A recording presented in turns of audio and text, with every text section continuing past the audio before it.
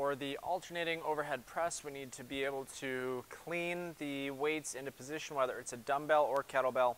Doesn't matter, we need to clean them up into position. So they can either start off on the ground or just create some momentum with the kettlebells here and clean them up.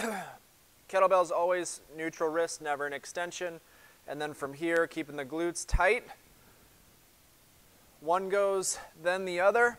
Returning under the chin, just like normal pressing rules, and making sure that the hips stay tucked and we don't let the low back extend as they press. Okay, so one goes, then the other.